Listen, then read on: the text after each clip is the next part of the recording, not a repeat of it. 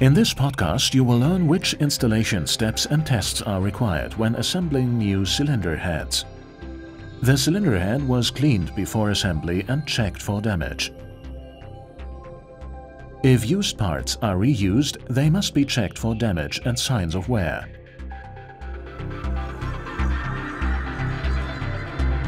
The sealing face on the valve head must not be staved in.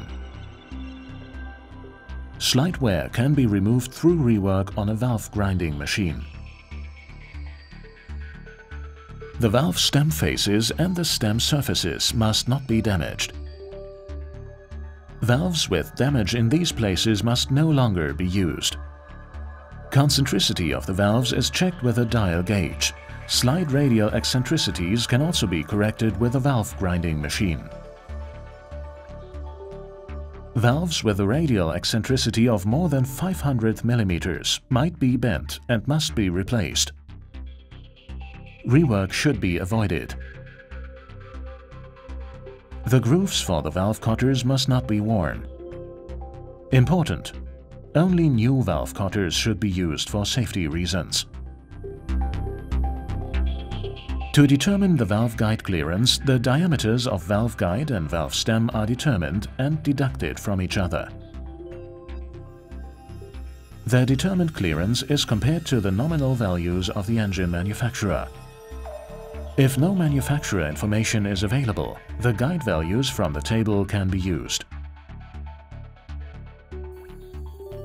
After checking the valve guide clearance, the freedom of movement of the valves must also be checked. The valve stem seals must not be installed for this. The clean valve must glide into the clean valve guide without resistance during testing. If the valve does not jump back a little upon impact, there is a problem with the clearance or geometry. The valve guide must be cleaned again and reworked with a reamer if required. The correct valve recess or valve protrusion is a prerequisite for smooth interaction of all components. Thus, the dimension specifications of the engine manufacturer must be adhered to.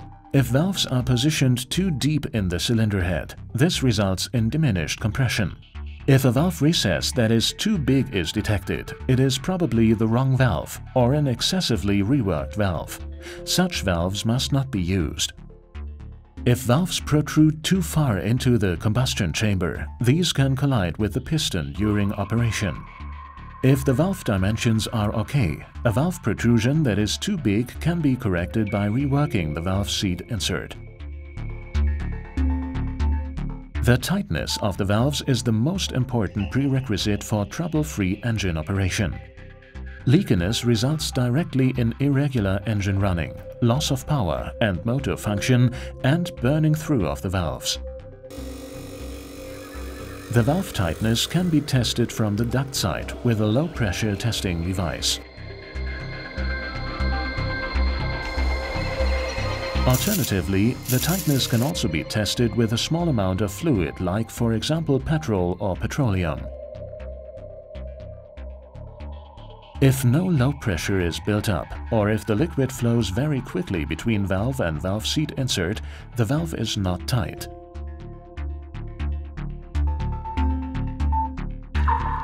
Tightness can be achieved through grinding.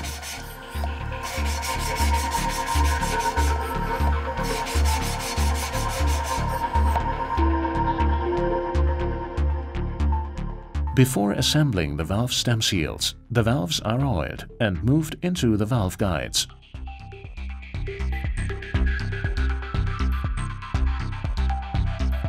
Before the valve stem seals are assembled, the washers or valve rotators must be inserted.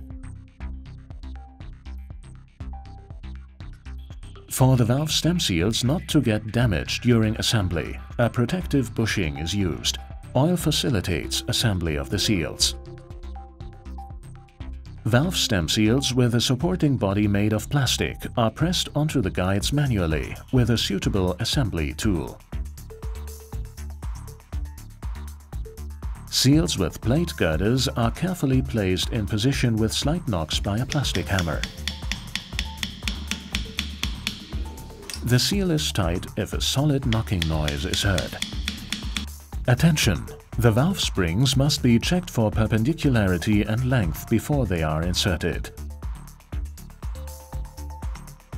Bent valve springs must be replaced.